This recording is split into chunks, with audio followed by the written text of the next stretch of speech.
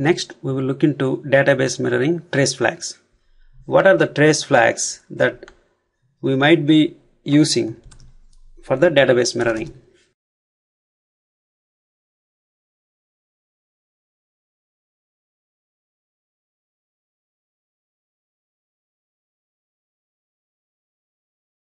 The first trace flag that we might use 3499. This is the trace flag that we might have to turn on when there is a lot of disk I/O writes on the mirror server. For example, when the database mirroring session is going on, you will see a lot of transactions being shipped over from principal to the mirror server. Okay, for every log record in the redo queue, it is going to do a recovery. The restore command is going to perform for every log record on the mirror server. As a result, you will see a lot of disk IOs on the mirror server. And there are a lot of transactions that are coming into the principal server. That point of time, you can observe a lot of disk IO writes on the mirror server. Okay, if that is creating a performance problem for you, then you might want to turn on this trace flag. Okay, basically this is by design. Okay, why Microsoft has purposefully done recover process for every log record is to reduce the failover time.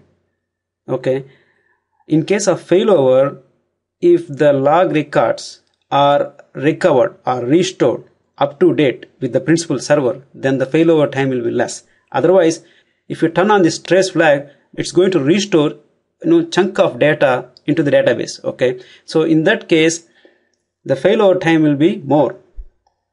Okay, generally by default, a mirroring session will restore or recover the log records in the redo queue one by one. Okay, so to turn on the trace flag, you might want to say dbcc .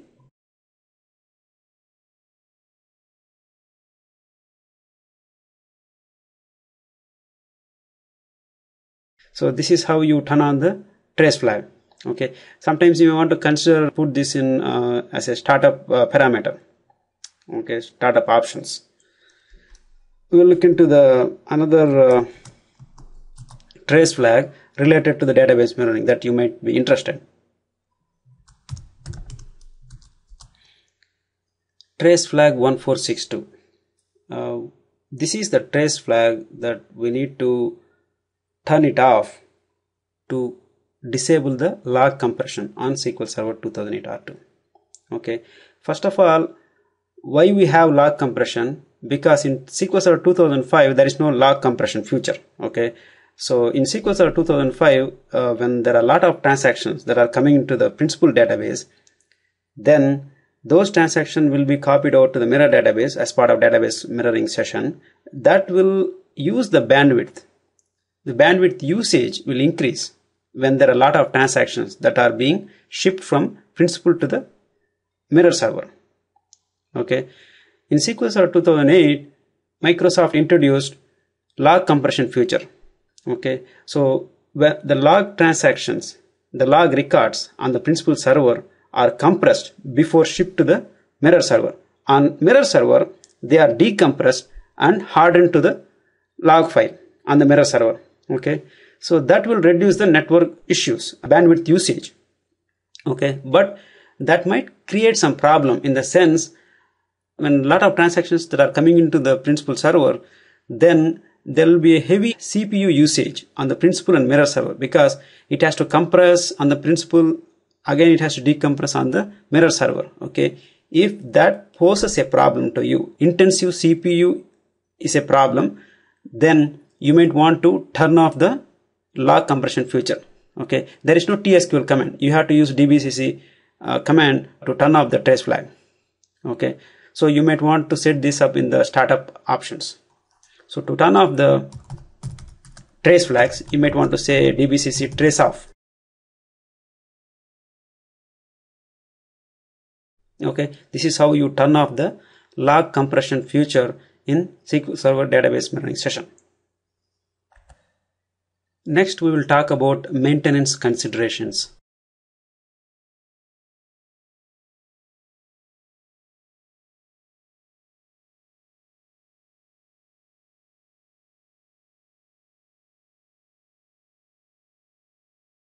The first point I would like to mention is index rebuild or index reorg. Anything that you do with log data, generating lot of log data, then you might want to consider the mirroring session performance. Okay, for example, if you are rebuilding index, then you might generate lot of data. If the mirror database is in synchronous mode, high safety or high availability mode, then the performance of database mirroring session might come down. So even the reorg might generate a lot of log data. Okay, so any operation that generates a lot of log data on the principal, then it might create a problem and it might bring down the performance of the database mirroring session. Okay, so you might want to change the operating mode from synchronous to asynchronous before you do the rebuild. Things like that you may have to consider. Okay. And another point is quick failover. For example, you need to frequently take the full backup and log backups. Otherwise, the log file will keep growing. Okay. If the log file is huge on the mirror server and if there is a failover, then it might take a long time to failover. Okay. So it is important to perform the full backups and log backups, differential backups frequently in order to control the log file size. Otherwise, if log file is huge, then it might take long time to failover. Okay, I think in SQL Server 2005 SP1 or RTM version, the log file is huge. It might break the mirroring session. Of course, they corrected after that, but there are some issues, having the huge log file on the mirror server. Okay, but the significant thing that you might want to make a note of it is failover time. If a log file is huge, then it might take some time. Okay, and like that, there are so many other maintenance considerations like the network issues or bandwidth, the CC performance, CPU performance, disk IOs. Various things you might want to consider. Okay. Next, we will talk about differences between standard and enterprise editions.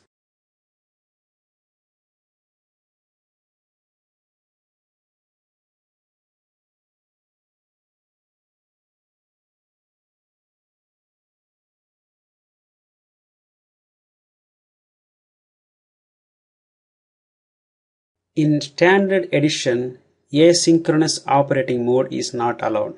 Asynchronous operating mode is available in enterprise edition only.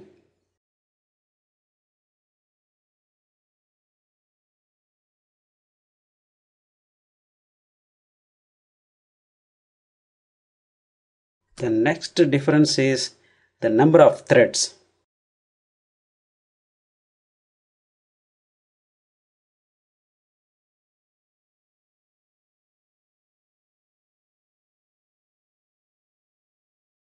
In SQL Server Standard Edition, one redo thread per mirror database.